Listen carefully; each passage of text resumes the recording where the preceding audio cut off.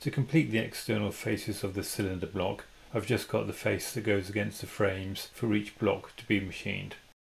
And had I thought a bit further ahead when I machined the mandrel for the last operation, I could have reused it for this. But I didn't, and therefore I can't, so I made a new one.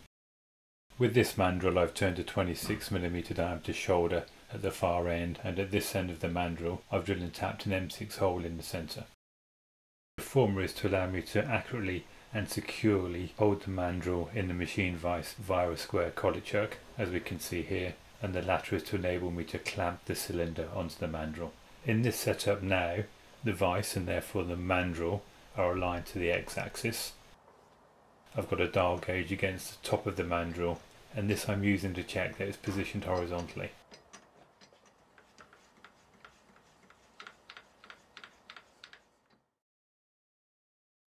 Before I mount the cylinder, I touch off with my fly cutter and reset the Z-axis on my DRO. As a side note, when I machined this mandrel I used a high-speed steel tool piece rather than a carbide one, and as expected it did give me a better finish, but it's still bloody awful. The reason why I'm clamping the cylinder onto the mandrel for this operation, when I didn't previously, is that this time around the cutting forces will not be pushing the block up against the taper on the mandrel, so therefore a clamp is needed to stop it from being pushed off the mandrel by the fly cutter. To ensure that the top face of the cylinder block is square with the mill table, I use an angle plate. Given the size of the mandrel and the lightness of the operations that are about to follow, it's a bit OTT, but I do put a stop underneath the cylinder block to prevent any downward deflection. As with many machining operations, the actual time involved with the cutting is significantly less than the time taken to set everything up. For this face I had to take off round about 3mm, which I did with repeated cuts round about 0.4mm deep, until my finishing cut, which is round about 0.1mm.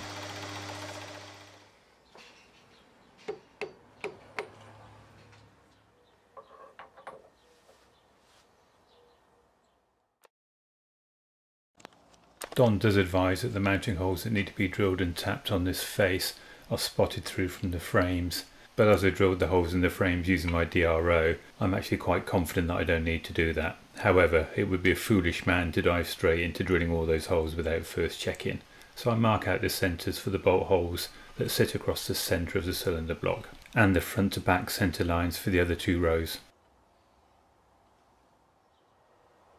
This allows me to hold the cylinder block in position and do a visual check from the other side of the frames.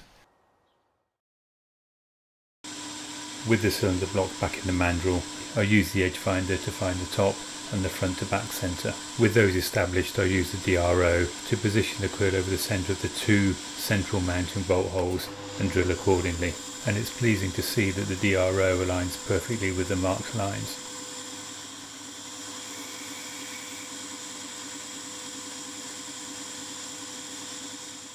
Both holes are then tapped at 5BA, first with a taper and secondly with a plug to try and get right down to the bottom. They're only 4.75mm deep. Because I'm a cautious man, I now fit the cylinder block in place using those two tapped holes and again do a visual check on the others. As it all looks good, I crack on and drill and tap the remaining holes on this face.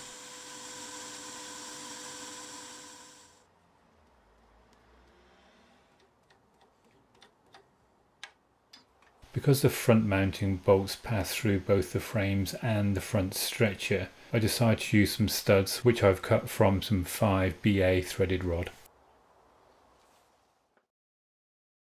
I really don't know how you guys out there make 3.5-inch gauge locos. It was a real struggle getting these bolts in from the inside, and you can see that I can actually get the front bolt in due to its proximity to the frame stretcher. And here we can see the nuts that I fitted onto the studs. As usual, I'll finish off with a couple of pictures of my work and say thanks for watching.